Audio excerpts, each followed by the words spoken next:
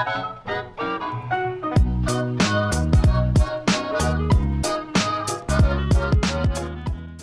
YouTube!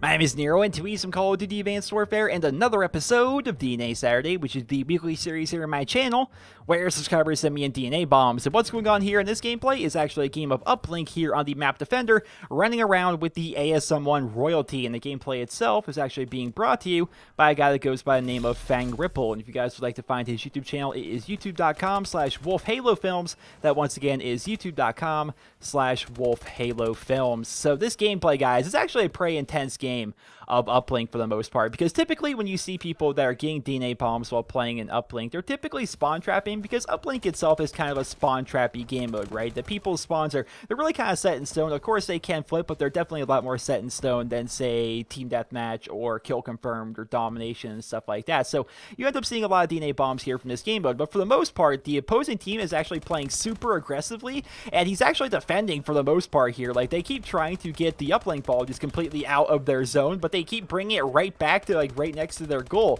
So as a result, he has to defend like crazy throughout the majority of this gameplay, which I think definitely makes for some very nice objective play. Occasionally he does pick up the ball, and typically he throws that, which generally you don't see people picking up DNA bombs if they're actually being the guy trying to score the goals in Uplink. But he does a pretty good job of defending. It's constant, just the opposing team just constantly rushing out, and it's definitely a very interesting gameplay from that perspective. And I think you guys will enjoy it, because of course we're running around here with the ASM1, which is a gun that I've complained about, you know, throughout the entirety of the Advanced Warfare lifecycle. I've complained about the ASM1 in one way or another. Initially, I complained about the ASM1 because it was far too weak. I complained about it because I wanted to use it. I wanted to love it because it is obviously, and they haven't, I don't think they've actually ever come out and actually said this, but it's very obvious this is designed to be a futuristic, you know, classic World War II Tommy gun. This is designed to be a classic World War II Thompson.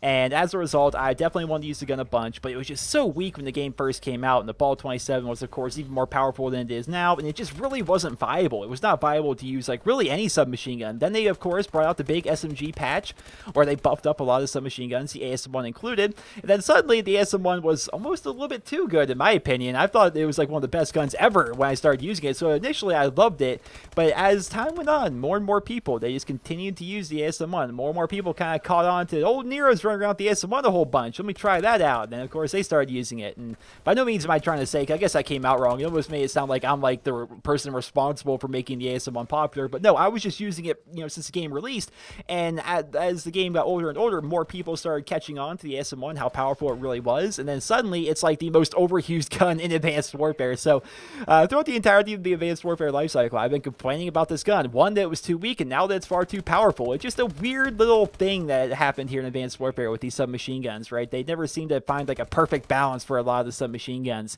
but I guess that's to be expected of a game that has so many weapons. It's definitely hard to balance things. And what is your perception of balance? I think my perception of balance is different than your perception of balance, and your perception of balance is different than the Sledgehammer team's perception of balance. I think every single person on the Sledgehammer team that's responsible for balancing the weapons, I'm sure they all have a different definition of balance, and what weapons are too powerful, what weapons are not powerful enough, what weapons are balanced. You know, it's a never-ending debate. That's kind of the thing of it, and you kind of have to expect that in any video game, any first-person shooter, any game that's competitive, that there is going to be things that are more powerful than some other stuff. Just by the very nature of it, every game has to have something that's a bit more powerful than the rest of it. Otherwise, everything is literally the same. Like, I don't think Advanced Warfare would be very fun whatsoever if every single weapon performed exactly the same. Like, imagine if every gun just performed exactly the same as the other guns, but it just had a different skin put on top of it. Like, that wouldn't be that fun, I don't think. That would be kind of similar to some other games that we've seen in the video games industry, where they have a very limited number of weapons. Titanfall is an example I bring up a lot. Is a game that barely had any weapons in it whatsoever, and so as a result, there wasn't a lot of variety there. And if every weapon performed the same, there wouldn't be any variety whatsoever, so that would just be boring, right? So it's fun that every gun in Advanced Warfare feels different, although some of the ones they brought in later on as DLC weapons, free DLC weapons, keep in mind, those weapons are kind of just reskins of other weapons, but it's still nice that they have a wide variety of weapons and a wide variety of guns that perform differently here in Advanced Warfare, which I definitely would say is one one of the more favorable things about Advanced Warfare is the wide variety of weapons they've added to the game and the wide variety of types of weapons they've added to the game, like laser weapons and weapons like the EM1 that don't consume ammo, and instead of just having like a normal pump action shotgun, let's add TAC-19, which is a directed energy shotgun, or let's make a submachine gun, instead of just like your standard tropes in Call of Duty, like a submachine gun that's high damage, low fire rate, or low damage, high fire rate. Instead of just having that stuff, they definitely tried to think outside the box in terms of the weapon creation, which I think was definitely one of the big pluses for Call of Duty Advanced Warfare. But the gameplay itself is actually going to be wrapping up here relatively soon, so let's go ahead and talk about this ASM1 royalty class sub just a little bit here before the end of the video. So we're using the ASM1 royalty, which of course is a fantastic variant of the ASM1. It's essentially, if you guys weren't aware, it's essentially just the ASM1 Speakeasy, which most people consider to be the best variant of the ASM1. It's basically just a Speakeasy, but it also has an increase to its normal like starting ammo, like the maximum ammo that it can have. It actually has an increase to that to its reserve ammo, just because by the very nature that's a royalty weapon. So when they added royalty weapons into Advanced Warfare, they didn't only just want to make them have a purple skin, they also made it so they have some slight other benefits, like some of them reload slightly faster, or some of them have a little bit of extra reserve ammo, and the ASM1 is one of the ones that has a bit of extra reserve ammo. So in terms of attachments, he's got extended mags, because that's on there by default. He has foregrip, the reduced recoil, as well as he has advanced rifling. So he's not using a silencer or anything like that, he's basically going loud, and the advanced rifling on the ASM1 just makes the weapon so ridiculously good. Like, it's already pretty good, but once you get the advanced rifling on there, and you get that increased range, that increased power, that distance, it is so freaking fantastic. In terms of perks, very basic perks, guys, super basic. He's got low profile perk 1, blind eye perk 2, and then for perk 3, he's got a combination of blast suppressor as well as scavenger, and right there is actually where we end up picking up the DNA bomb. So it's a very basic setup in terms of perks, which I've talked about in a number of episodes of DNA Saturday.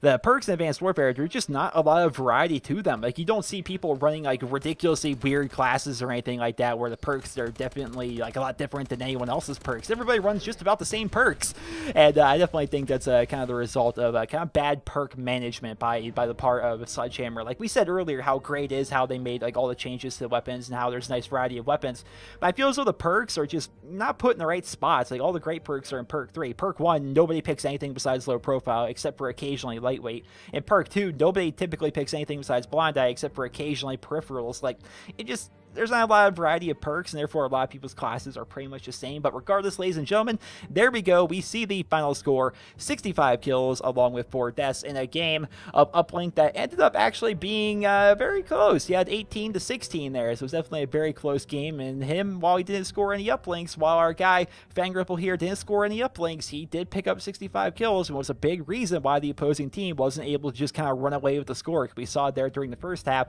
just how aggressive they were trying to get towards Fang Ripple's goal. Well, ladies and gentlemen, I hope you guys will enjoy this episode of DNA Saturday, and if you did, remember to leave a rating where you guys feel he deserves. If you guys would like to go ahead and check out Mr. Fang Ripple, you can do so by finding him over at youtube.com/WolfHaloFilms, or by clicking the annotation on your screen, or by clicking the link to his YouTube channel at the very top of the video description. He is a Call of Duty channel, and he posts up Call of Duty gameplay. Among his Call of Duty gameplay, he has a 75 kill game in Black Ops 3, because he did post up a lot of videos during the Black Ops 3 beta, and more recently, he's starting to post up some different kinds of DNA bombs here in Advanced Warfare. His number of videos has actually dwindled over the past couple of months or so. He's definitely not like a super active YouTuber, but when he does post up stuff, it's typically going to be either with a really cool weapon, like he has a lot of like royalty weapon showcases, and aside from that, he also posts up DNA bombs and just footage of the Black Ops 3 beta and things like that. So if you guys would go ahead and check out his YouTube channel, once again, that is youtube.com/WolfHaloFilms. If you would like to learn how to submit your DNA bombs for next week's episodes of DNA Saturday, there's a video on your screen right now that you can actually find by clicking the annotation that's on your screen, or by clicking the link at the very bottom of the video description, both of which will take you over to a video that I posted up a very long time ago that will teach you everything you'll ever want to know about submitting your stuff for DNA Saturday, including how to submit, where to submit, specific things I'm looking for, and things of that nature. So if you're at all interested in trying to be featured on DNA Saturday before the end of the series, go ahead and check out that video. It will teach you everything you would ever want to know about how to possibly submit your stuff for DNA Saturday. I hope you guys all enjoyed the video. Remember to leave a rating, and I hope you guys all have a wonderful day.